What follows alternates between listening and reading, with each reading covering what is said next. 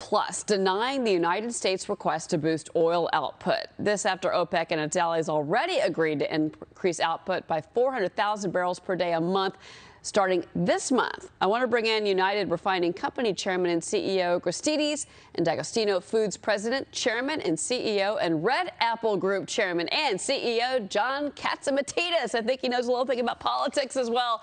John, it's good to see you. Good morning. Well, thank you for having me this morning. There's very serious situations going on in our country right now. It's a matter of national security. We are about to transfer a lot of wealth. We're transferring a lot of wealth because of inflation. We're transferring a lot of wealth because of the situation of what's going on in our country, closing down that pipeline from the United States and opening up the pipeline in Russia. That's a transfer of wealth. Instead of the United States selling oil production to the world, it's going to be Russia, OPEC, selling oil production to the world.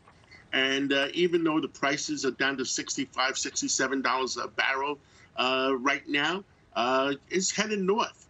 OPEC does not want to raise the amount of production because they'd rather sell another 10 million or another amount of oil at a higher price, and they're going to be getting $75 a barrel, and they may be headed to $80 a barrel.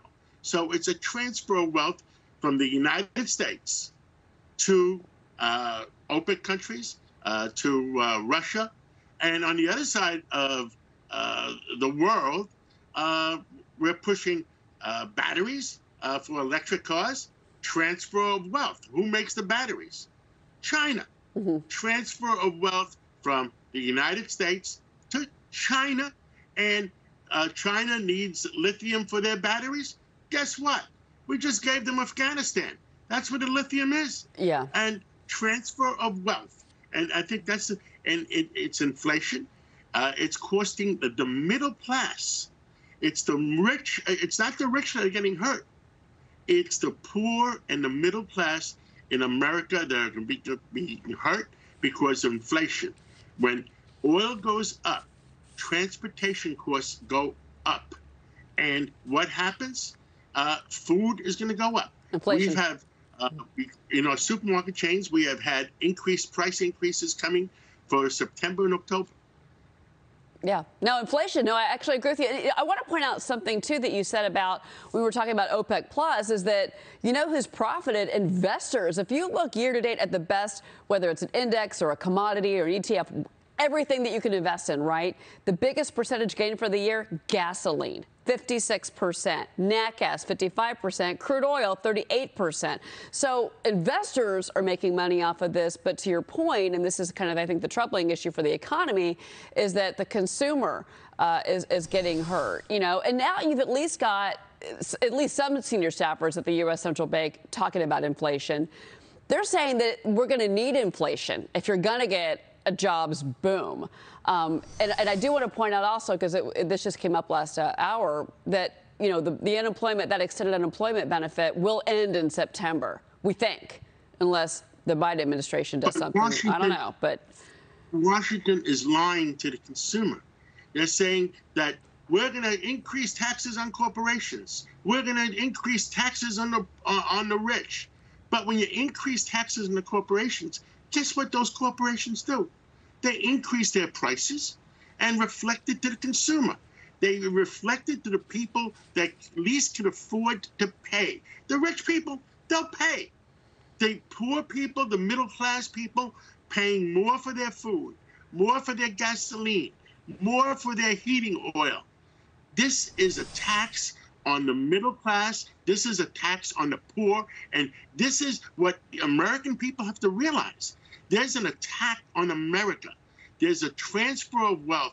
They're going to take all the money America has, and America has made the last 4 years, transfer it to China, transfer it to OPEC, transfer it to Russia. I mean, I have tears in my eyes because what's happening in America right now is very, very serious, and the American people have to wake up. And like I say on my radio show, you know what I say? I say, open up the window and yell out, we're mad as hell and we're not going to take it anymore because that's what's happening. No, I agree. No, and I think, you know, despite, like I said, what the markets have been doing, I think that you're right, that consumers reacting. I want to bring in Steve Forbes into this. Steve, go ahead. John, in terms of oil, is there any hope of the new governor coming in New York of removing that fracking ban on upstate New York and let upstate New York enjoy some prosperity in the future? Any chance of that? I would hope so. And if not, are you going to run against her? No, right now I'm having breakfast with her on Saturday morning, Steve. You're welcome to come if you're out in the Hamptons. I think she's a common sense person, and I'm hoping that she comes up with more common sense solutions for our state. So you're going to run or no? Including fracking? Sorry, go ahead.